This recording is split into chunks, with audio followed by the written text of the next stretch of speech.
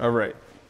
So here it is the original door for this kitchen. Now, this is an MDF core door.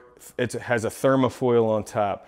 Basically, this is a cardboard piece of cardboard, or it's a solid piece of cardboard. It's called MDF, medium density fiber board. They have UDF, they have different density fiber boards, but basically this is cardboard. This, what you're looking at, is not a finish. It's actually plastic, heated up and vacuum sealed on this with the, and it might have been painted afterwards. You can kind of see an orange peel texture.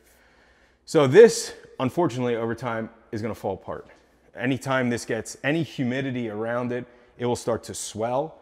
And then the coating on this, which again is plastic, vacuum sealed, it starts to do this. You ready?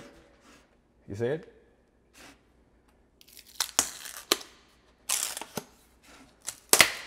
So this is why your cabinets are inexpensive. Even though they look great, as easy as that was put on, it's as easy as it will come off. The problem with this is there's nothing stopping this on a regular, and that didn't take anything. A little teeny crack in the seam and like 5 pounds of pressure and rip this whole face off. There's nothing, there's no adhesive here. This is garbage. These are Chinese made cabinets. This is what you're seeing. This is why even builder grade, this is builder grade.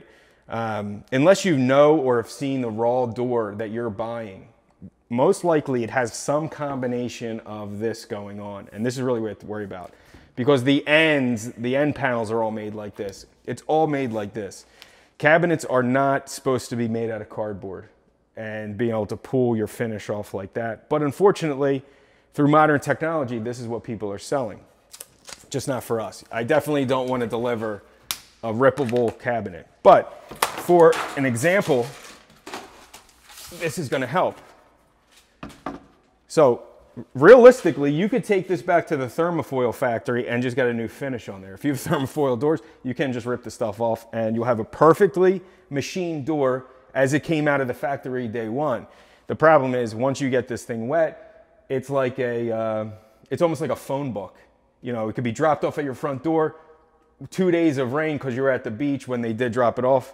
It's going to look like that frayed up mess. And that's what's going to happen here. It's just going to, that's all that's going to happen. It's just going to fall apart. If you're really looking for any refinishing or new construction of cabinets or new doors, you want to reface it. You don't want your Chinese cardboard anymore, and you want an actual, real American-made maple door, and we can make it in any wood: maple, cherry, walnut, oak.